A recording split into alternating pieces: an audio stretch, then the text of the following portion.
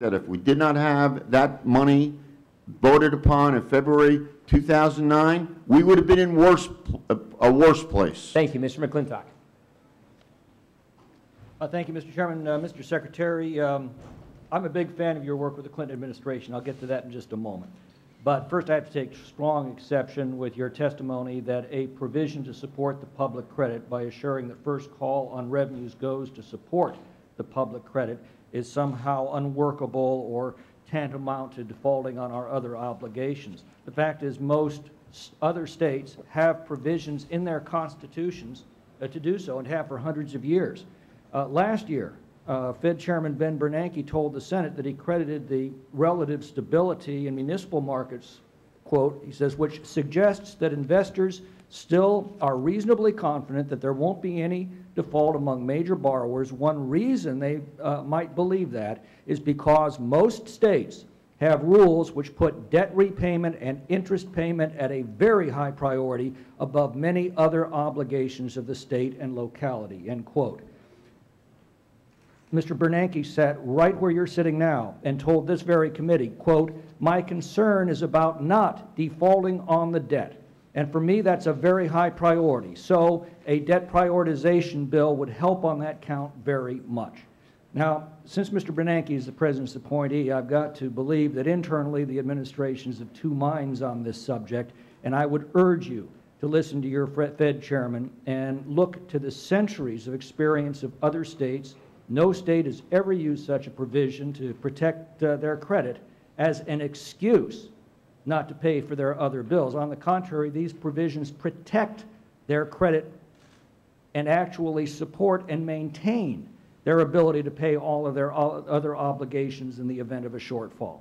Protecting the public credit supports all of the other obligations of the government, and it's a necessary provision in a government like ours that's now borrowing nearly 40 cents of every dollar it spends. I mean, put it very simply, when you're depending on your credit cards to pay your bills, you'd better make the minimum payment first, and I would urge you to reconsider your position on that. But now to the happier discussion of the success of the Clinton administration under your management. Is it correct that President Clinton decreased federal spending by nearly 4% of GDP during his 8 years in office?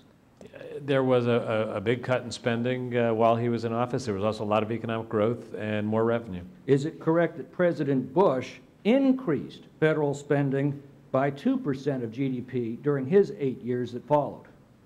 I would have to go back and check the numbers, Congressman. I believe it is. And I believe you might also find that it's correct that President Obama has increased federal spending by another 2% of GDP just in the last 5 years. Is it correct that President Clinton dramatically decreased entitlement spending by signing the Welfare Reform Act?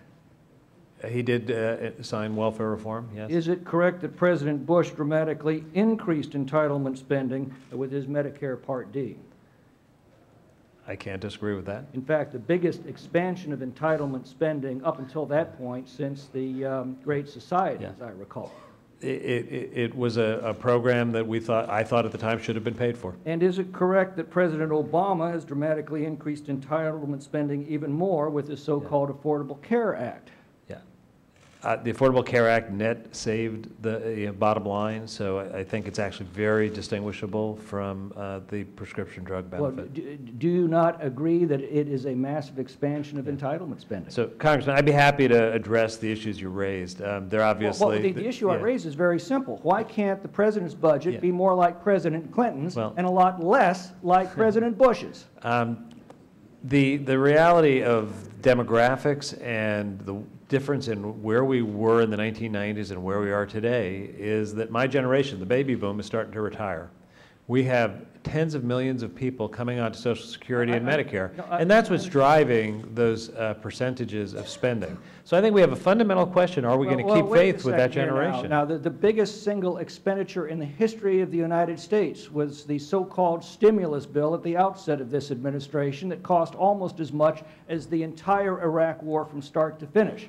So you know, don't give me, well, this is beyond our control. It's entirely within your control. It was within President Clinton's control. And again, my only problem with President Obama and his budget is not that he has changed George Bush's policies. The problem is he's taken the worst of them and doubled down on them. Congressman, we have agreed in 2011 to over $1 trillion of savings on discretionary spending. It is much larger than the reductions in discretionary spending made in the Clinton years. We have had major savings in the Affordable Care Act that added to the life of the Medicare Trust Fund.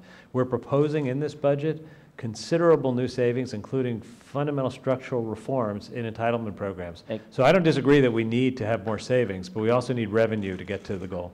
Ms. Kester. Good morning, Secretary Lew. Thank you for being here to discuss the President's budget.